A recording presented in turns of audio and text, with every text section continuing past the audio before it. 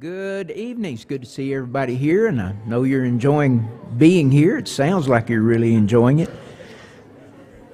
And we are glad that you are enjoying it. We'll begin our worship tonight with singing number 642, 642. Let the Lord lights be burning.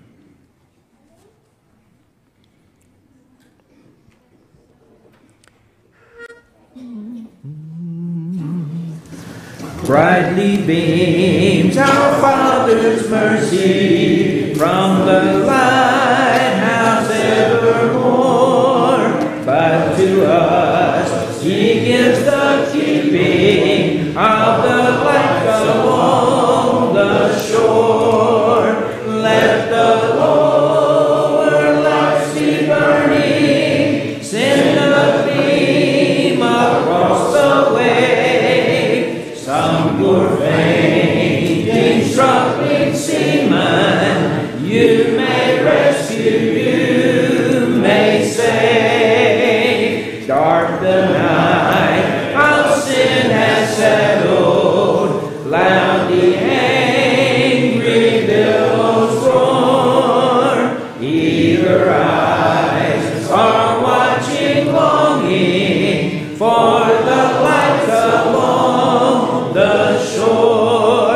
Let the lower lights be burning, send a gleam across the way. Some poor fainting, struggling seaman, you may rescue, you may save. Trim your feet, bold at my brother. Some poor sailor tempest tossed, trying now to make the harbor in the darkness may be lost. Let the lower lights be burning, send a gleam across the way. Some poor fainting, struggling seaman, you may rescue, you may save.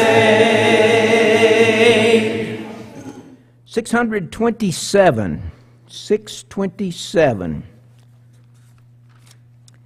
After we sing this song, we'll have our scripture reading and prayer. There's a royal banner.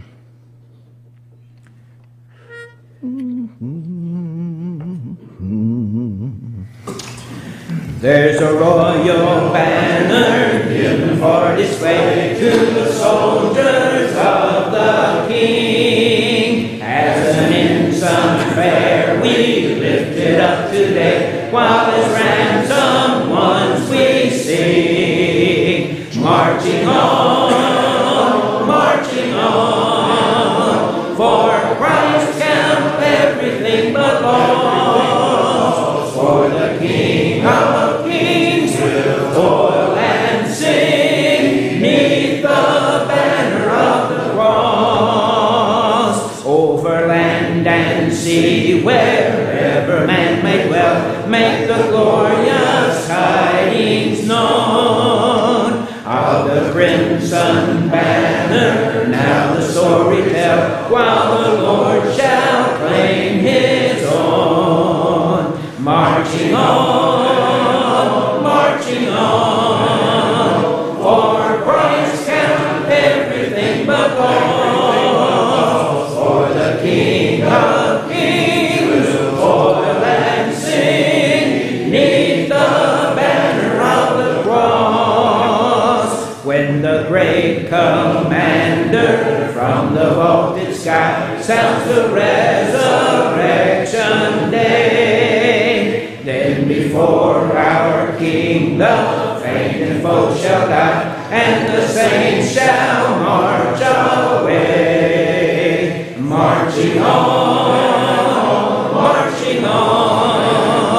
for Christ's camp everything but lost. For the King of Kings toil and sing neath the banner of the cross.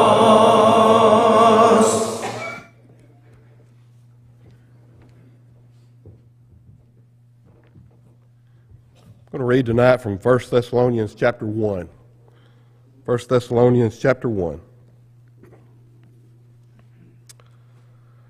Paul, Silvanus, and Timothy, to the church of the Thessalonians in God the Father and the Lord Jesus Christ. Grace to you and peace from God our Father and the Lord Jesus Christ. We give thanks to God always for you all, making mention of you in our prayers, remembering without ceasing your work of faith, labor of love, and patience of hope in our Lord Jesus Christ, in the sight of our God and Father, knowing, beloved brethren, your election by God. For our gospel did not come to you in word only, but also in power and in the Holy Spirit, and in much assurance, as you know what kind of men we were among you for your sake. And you became followers of us and of the Lord, having received the word in much affliction, with joy of the Holy Spirit, so that you became examples to all in Macedonia and Achaia who believe. For from you the word of the Lord has sounded forth, not only in Macedonia and Achaia, but also in every place. Your faith toward God has gone out, so that we do not need to say anything. For they themselves declare concerning us what manner of entry we had to you, and how you turned to God from idols to serving the living and true God, and to wait for his Son from heaven, whom he raised from the dead, even Jesus, who delivers us from the wrath to come.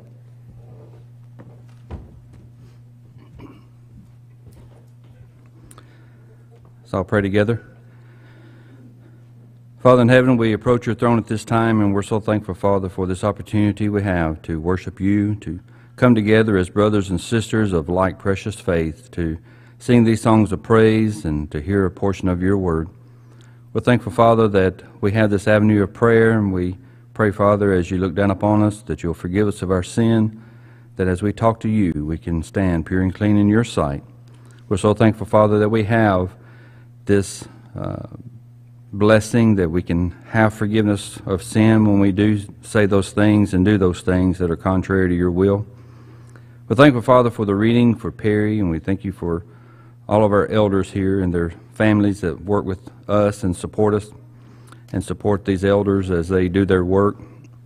We're thankful, Father, that we can hear your word read and that we can read it for ourselves and to know what we should be doing. We're thankful that we have these examples as Perry read to us, and we pray, Father, we'll be like those, that not only will we spread the word in our community, but spread it throughout the world. We thank you, Father, for men like Barton and men like Andy who stand in pulpits and do the work to spread the gospel in various forms, through various ways, whether it's through their voice or through their writings. We're so thankful that we have men like this in our brotherhood that proclaim your word in various ways. Thank you, Father, for their families that support them to allow them to be able to use their life in service to you. We pray, Father, that you'll be with Barton tonight as he brings the message, and we're so thankful for his work, and we pray, Father, you'll bless his work, and pray, Father, that many lost souls will come to know you because of his efforts. We ask you, Father, to continue to be with us through this service as we sing more songs and we hear your word being taught, that we'll put these things in our heart that will not only bless us, but we use it to bless others and have our light to shine in this community. We ask you, Father, to be with those that we know of that are sick and those who are recovering from various surgeries and various illnesses. We just pray, Father, your blessing upon them even this hour, that they can be comforted and that their road to recovery will be short. We ask all these blessings and favors in Jesus' name. Amen.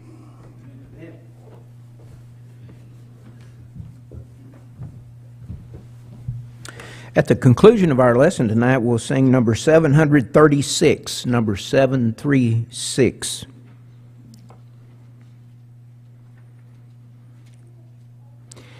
We're happy to have with us tonight, as Mark mentioned in the prayer, Barton and Allison Kaiser and the kids.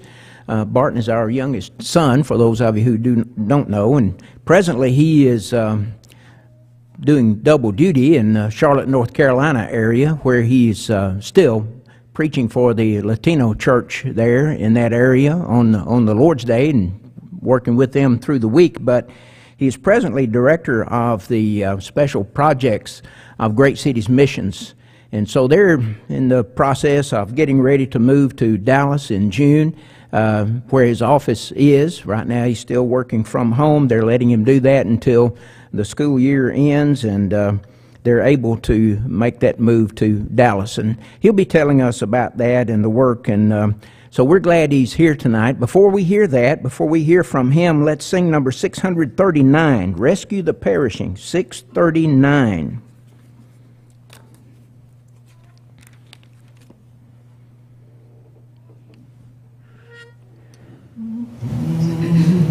Rescue the perishing, care for the dying, snatch them in pity from sin and the grave. Weep o'er the erring one, lift up the fallen, tell them of Jesus the mighty to save. Rescue the perishing, care for the dying, Jesus is merciful, Jesus will save. Though they are slighting him, still he is waiting, waiting the penitent child to receive. Plead with them earnestly, plead with them gently, he will forgive if they truly believe. Rescue the perishing, care for the dying, Jesus is merciful, Jesus will save. Rescue the perishing, duty demands it, strength for thy labor the Lord will provide. Back to the narrow way, patiently win them, tell the poor wanderer a Savior has died. Rescue the perishing, care for the dying, Jesus is merciful, Jesus will save.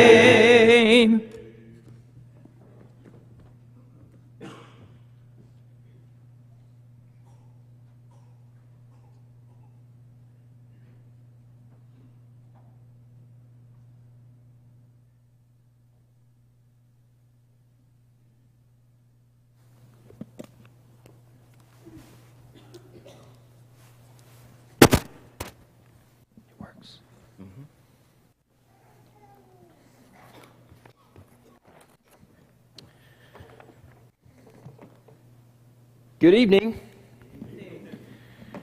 It's good to be with Salem. We rolled right in here at 4:30 from Huntsville, and I was wearing a t-shirt and jeans, and I knew I couldn't preach in a t-shirt and jeans, especially with Mom and Dad here. Wouldn't do it anyway, but it is good to be with you all, and as Dad mentioned earlier, the kids are here with Allison, and we're all here together, and we're going to spend a couple of days with Mom and Dad, and wanted to be able to be with the Salem congregation too. So it's an honor and a privilege to be here with you this evening. Dad mentioned a few things about our plans, and we are bouncing around in a lot of different places these days.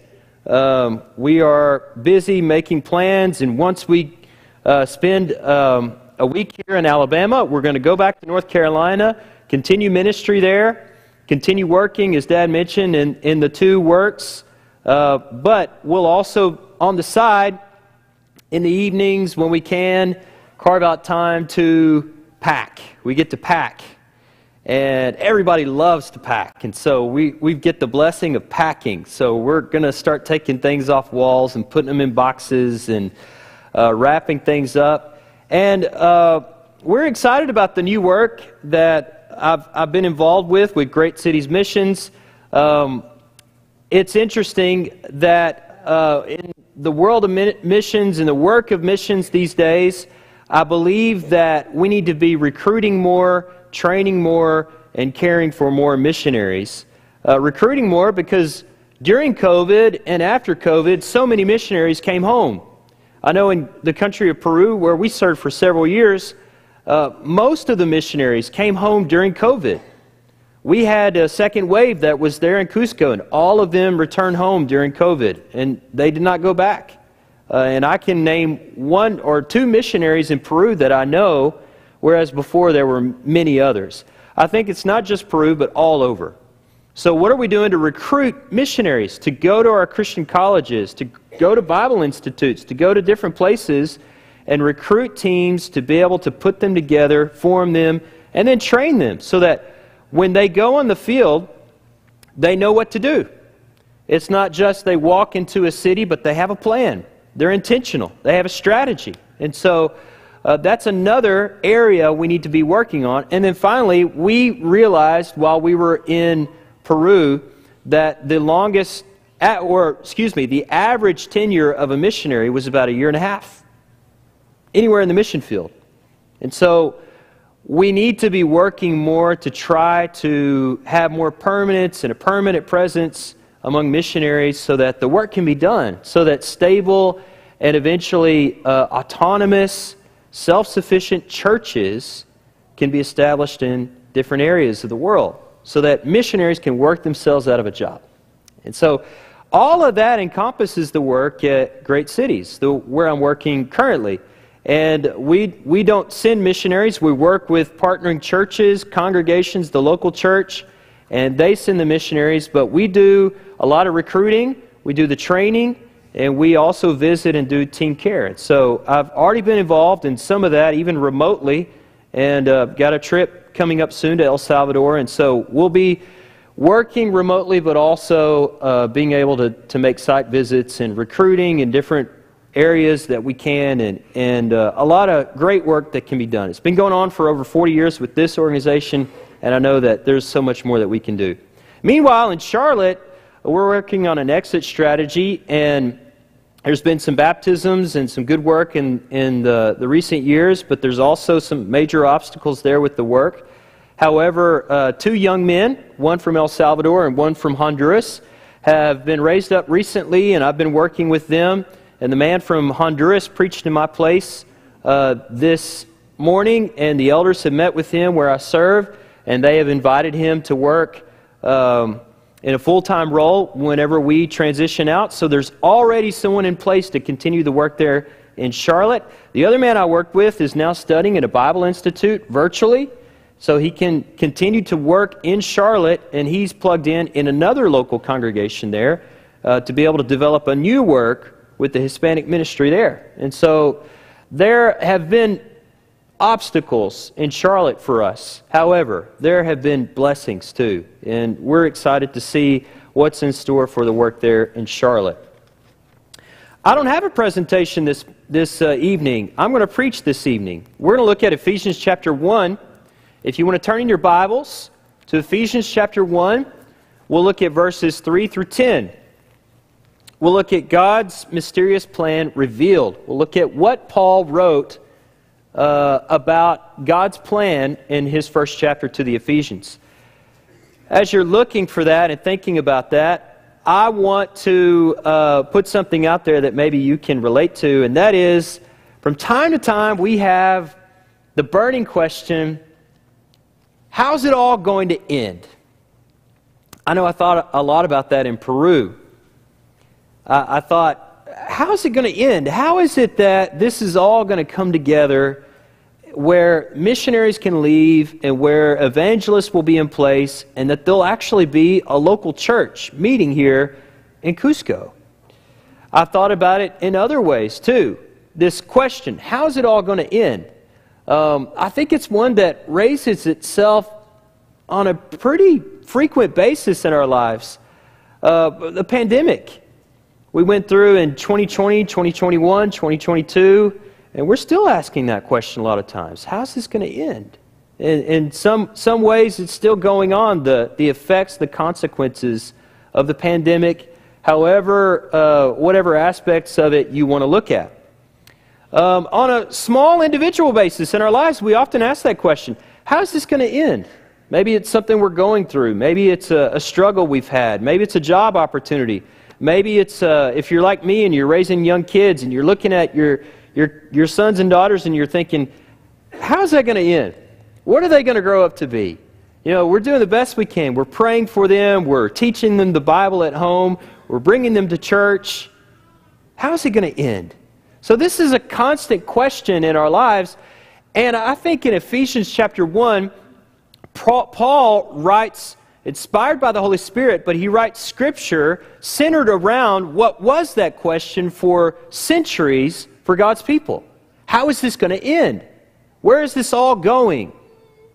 And we know in this passage the answer is Christ. Ephesians 1:3 through 13 in the Greek is all one long sentence.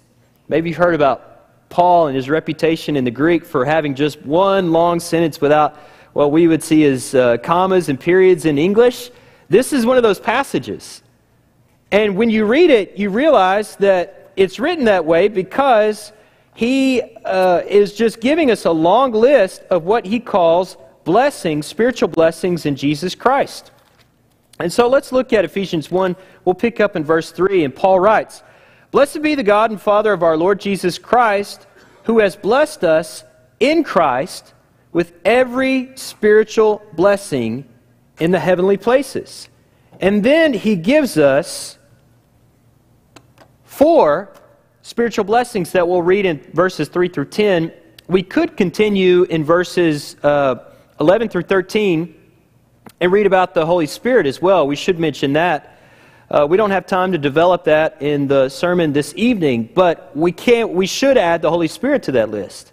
But let's look at the 4 that he mentions here. Look at verses 4 and 5.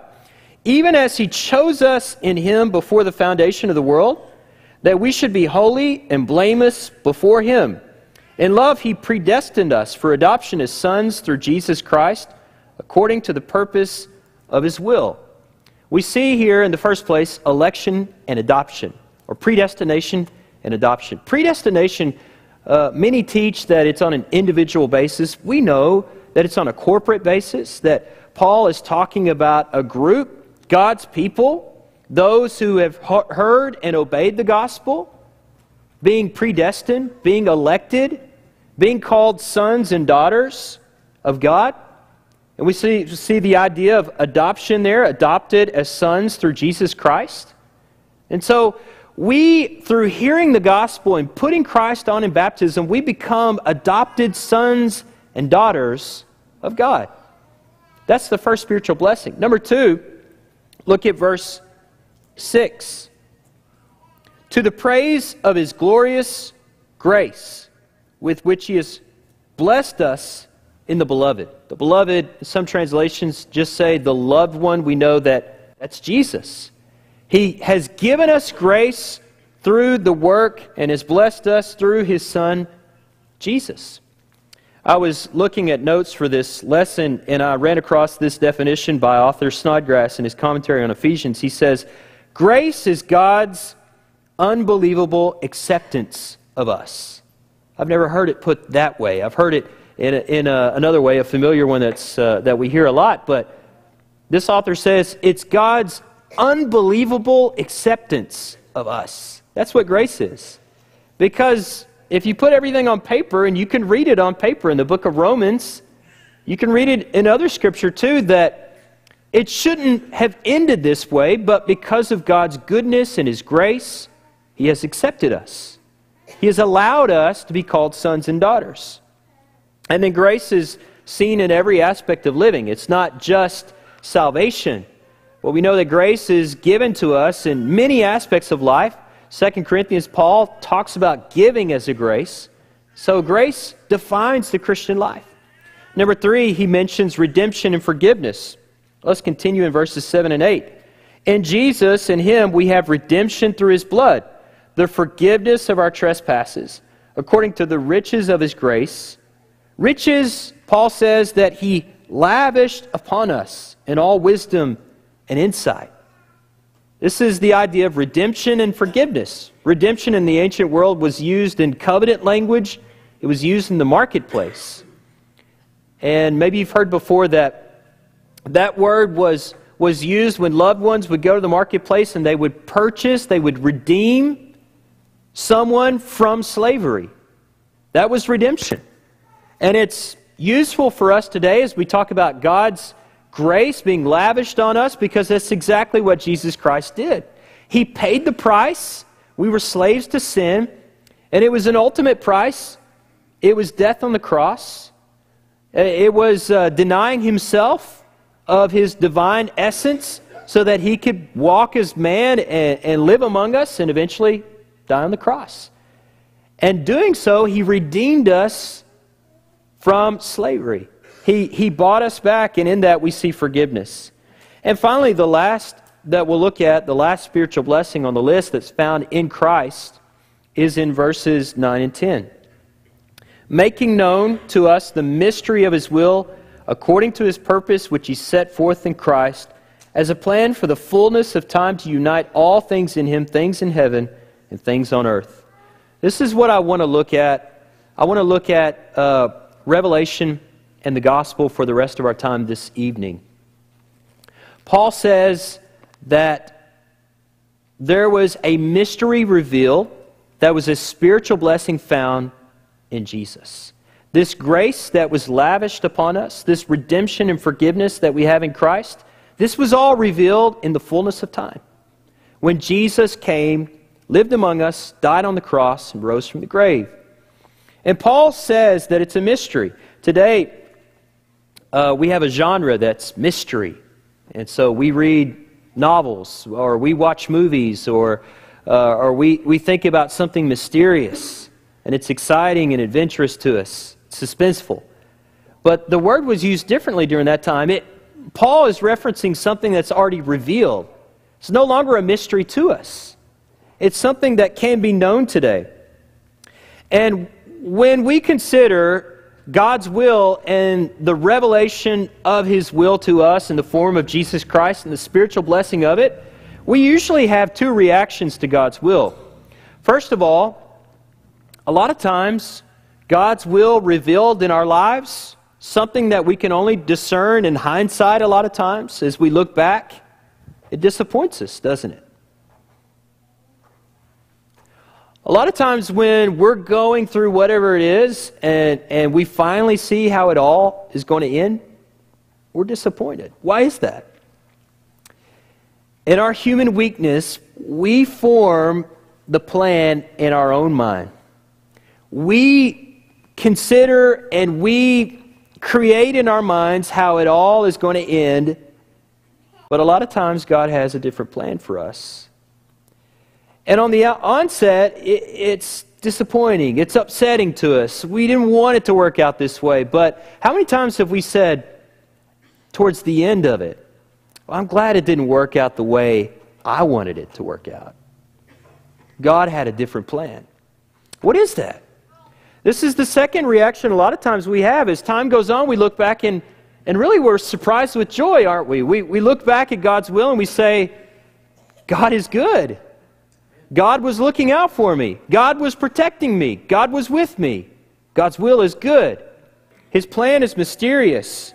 It's not always revealed to us, but in hindsight, we see His goodness. For example, let's look at God's revealed will in the gospel story. I like looking through Scripture and seeing the reaction and the anticipation of the prophets, of the apostles, of the righteous people, as we'll see, of even the angels longing to see the revealed will of God. There was great anticipation. Let's look at a couple of passages that illustrate this. For example, look at Ephesians chapter 3, verse 9. Paul says, and to bring to light for everyone what is the plan of the mystery hidden for ages in God, who created all things. Paul says that it was his ministry to bring to light the mystery revealed of God. This was in the same passage, of course, as what we read earlier. Look at another example in 1 Peter 1, verses 10 and 12. Peter writes, concerning this salvation, the prophets who prophesied about the grace that was to be yours searched and inquired carefully, inquiring what person or time the Spirit of Christ in them was indicating when He predicted the sufferings of Christ and the subsequent glories. It was not revealed to them that they were serving, it was revealed to them that they were serving not themselves. Peter says the prophets were not serving themselves when they were searching and inquiring carefully. They were serving who? You. Those in the Christian age, those after Christ's coming. Those prophets were serving us. And he says, in the things that have now been announced to you through those who preach the good news to you by the Holy Spirit sent from heaven, he adds this, things into which angels long to look. That's powerful when we think about what the Bible is, the message of Christ, what we have in our hands, what we have on our cell phones, what we keep on our nightstand next to our bed, what we let collect a little dust from time to time. Angels long to look. Prophets searched and inquired carefully. I imagine for centuries, righteous people looked back and wondered, how's it all going to end? We know. We're spiritually blessed in Christ, and we know the story. Look for one more example. In Matthew 13, Jesus is talking about the parables, and he says in verses 16 and 17, but blessed are your eyes, for they see, and your ears, for they hear. For truly I say to you, many prophets and righteous people longed to see what you see and did not see it, and hear what you hear and did not hear it. And we get it today. We have it right here in front of us. What many suffered and died for, what they prophesied about, what they anticipated, what they later translated into our own languages, the great cost and expense and sacrifice was all made and revealed to us. Such an easy way. You can buy it at Books A Million for just a few dollars. And so we wonder how it is all going to end in many aspects of our life. And then we look at the gospel story. And we consider its greatness. We consider its impact on our lives. And we ask the question, could a human mind, could it invent such a story in such a way? I don't think so. Had he been planning this all along? We know that he did before the foundation of the world. It was an eternal purpose and plan. And considering the gospel story this evening, we know that the world had those two reactions. On the one hand, they were initially upset. God in the flesh, born in Bethlehem in such a humble way. Born the son of a carpenter, not a king, not a prince, not a scholar, not a rabbi. The son of a carpenter.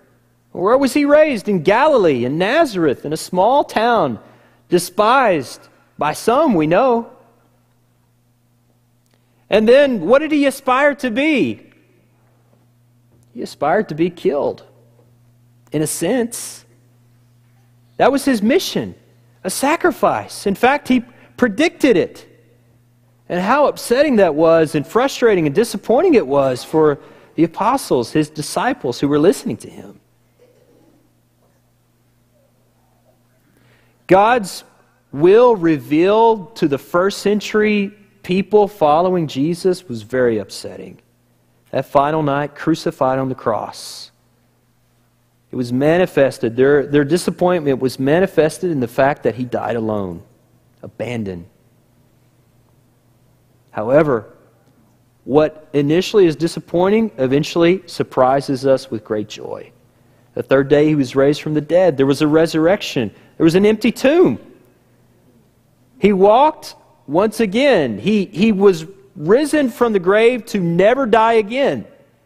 He blessed us with his presence again. He ascended into the heavens. And then what happened? The Holy Spirit came among the apostles. The day of Pentecost happened. The church began to move. There were 3,000, then 5,000, then it was not able to be contained. Started in Jerusalem, and then Judea, and then Samaria, and the othermost parts of the earth. And it's shocking. Do you think the people of the first century would be shocked to know that the gospel is being preached in Florence, Alabama in the year 2023? I think so. But that's how God's will is. It's upsetting, but then it's surprising with a great joy. God's will is full of goodness and love, but it's not revealed in the way we would like it to be revealed many times. Isaiah chapter 45, verse 15, the prophet writes, "Truly you are a God who hides himself. And I agree with Isaiah. I think that's inspiration speaking through the prophet, saying that, yes, God is mysterious.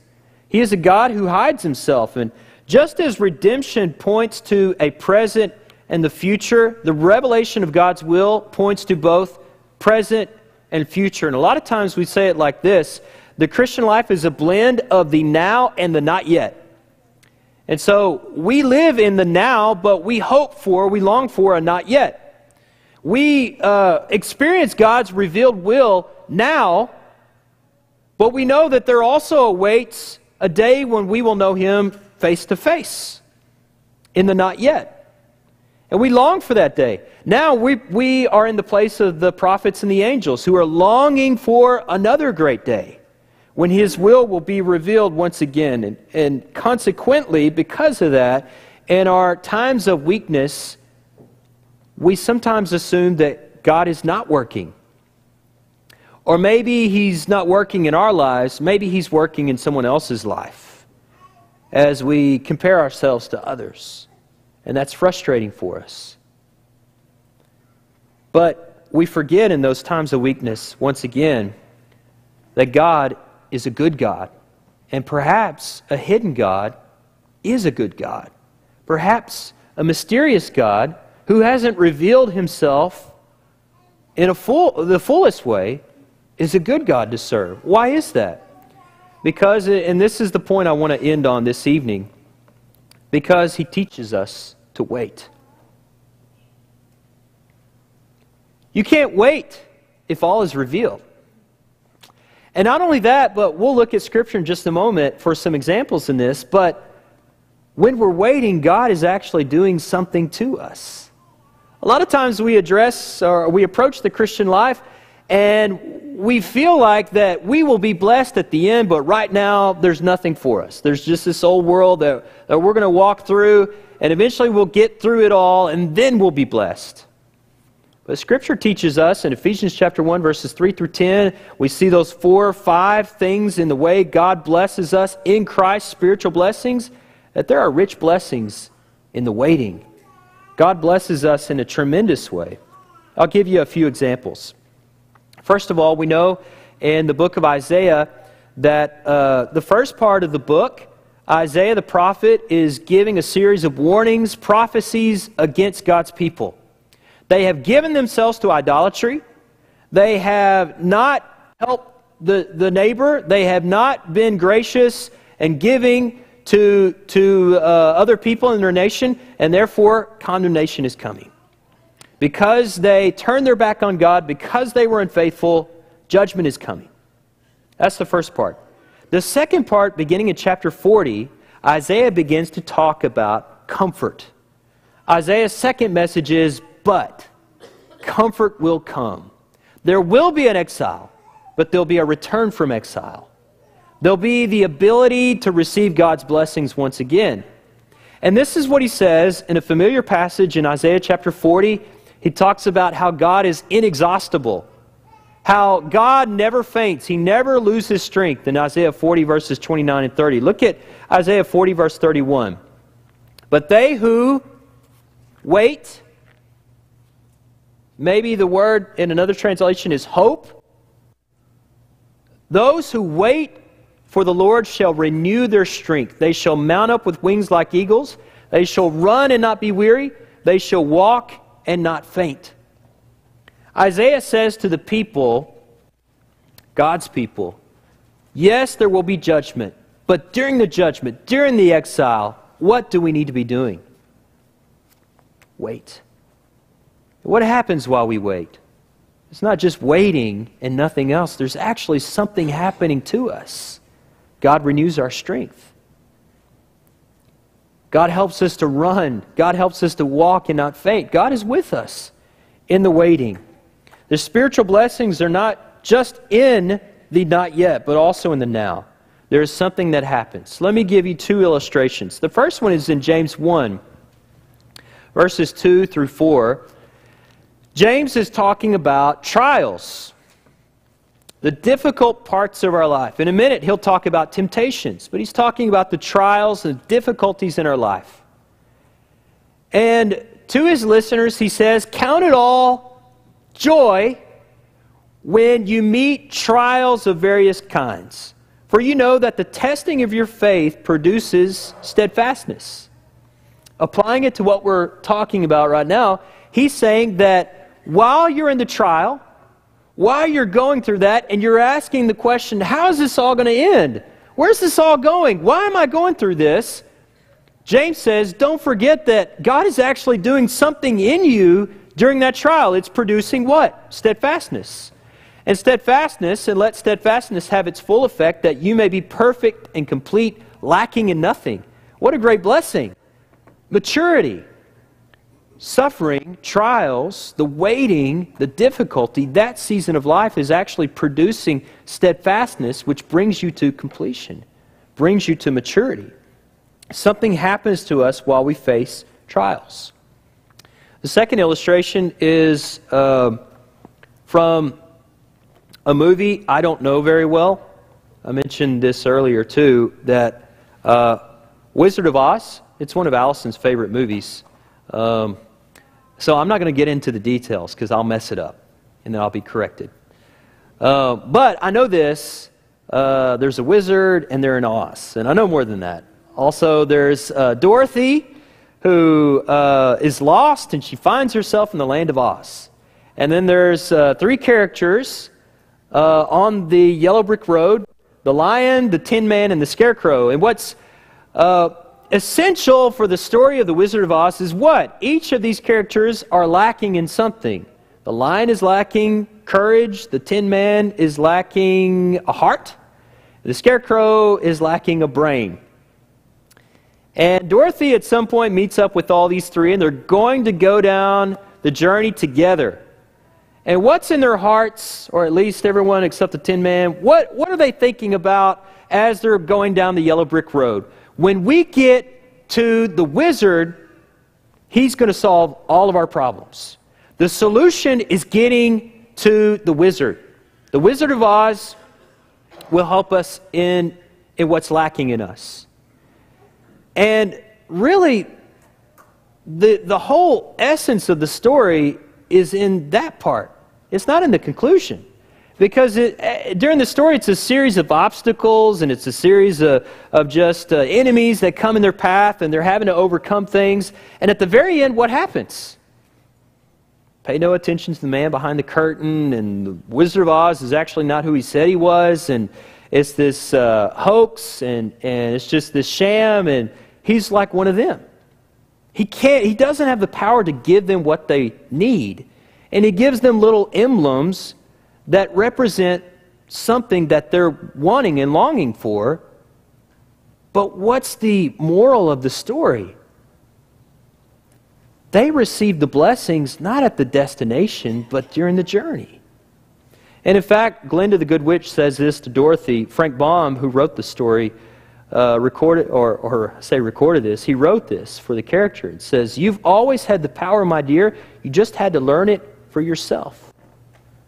What's the point of that story? The point is that they who lacked courage or lacked a heart and lacked a brain, they found those on the journey. They were blessed with those during the time of waiting, not just at the end. That's not a complete parallel for the gospel story. We know that there is a unique and powerful blessing for us at the end. A crown of righteousness, Paul writes about. As we finish the race, something in store for us. So there's that. But my point this evening, as we look at Ephesians chapter 1 and we look at the blessings that are found in Christ, that this life matters. That there are great blessings to have in Christ now.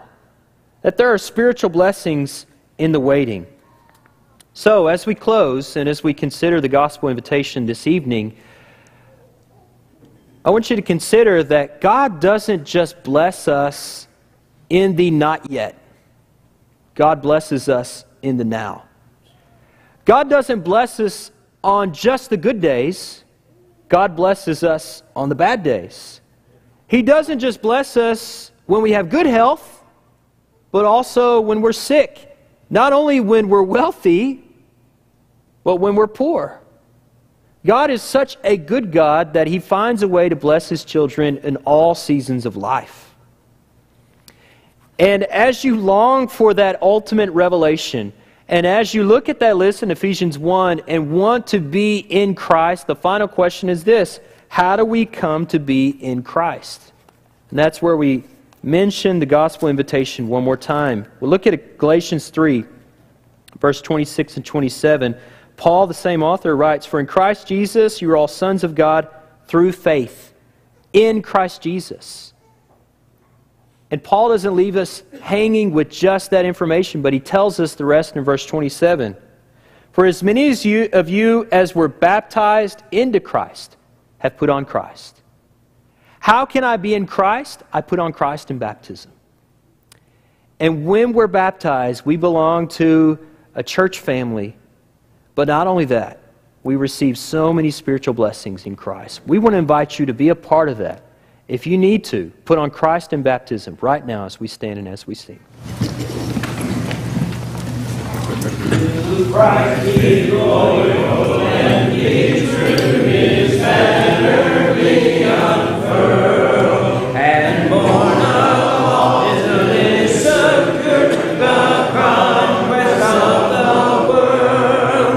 To Christ the Lord be true, for He will go with you and help you all your conflicts through. To Christ the Lord be true. To Christ be loyal and be true. He needs brave volunteers to stand against the powers of sin, move God by frowns or fears.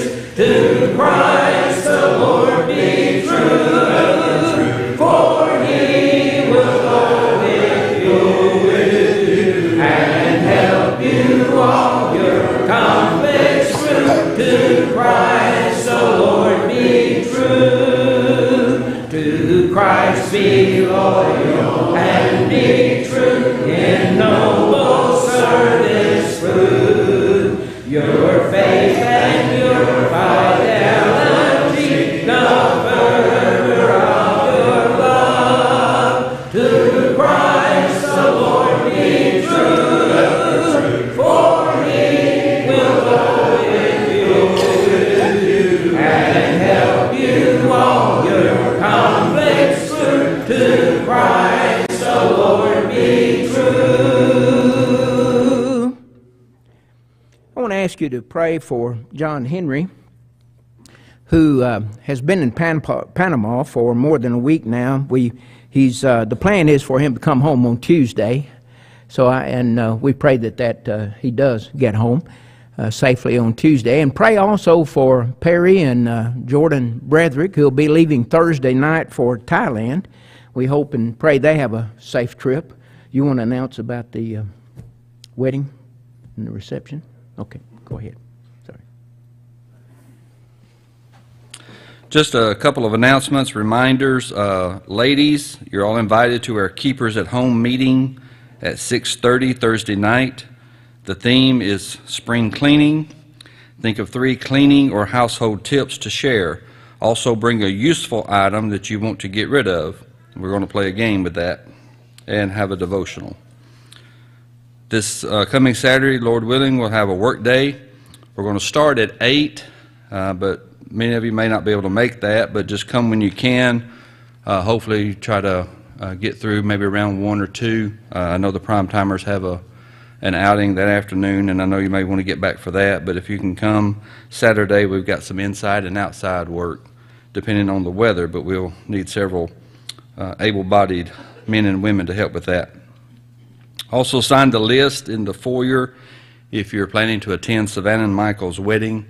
That's coming up in a couple of weeks, so if you plan to attend that, please sign the list. Thank you. I'd like to say just a few words about Lads to Leaders this weekend. First of all, thank you to all of you who have been praying for that, praying for these kids as they have been working on things to be better leaders in the church. That's what it's all about, is helping build up godly leaders, and we're already seeing that out of our group. I would like to give a little bit of praise to Martha and Nathan. You know, being the older ones of the group and only being two of them, it would have been easy to just say, you know what, we just won't go. We just won't do it since it's just a couple of us. But they step up. They led. They were very helpful with puppets, helping Emberly and Kesslin. Never complained one time about anything. I'm thankful for them. I'm thankful for our group. Hopefully we can grow our group, but very thankful for the group that went. They competed in several things, song leading, art, puppets, and several other things. I can't name them all off right now, but it was a very good weekend. Very proud of our group and everything that they did. Before we pray and go home, let's sing one verse of number 652. We've heard the joyful sound. 652. Yes. Yes. Oh, that's okay. Thank you for reminding me. Yeah, we want to add to our prayer list then John and Mary Brooke Alexander, who will also be going to Thailand Thursday night with Perry and Jordan. And so I'm glad we didn't fail to announce that before we left. So please be praying for them all as well. 652.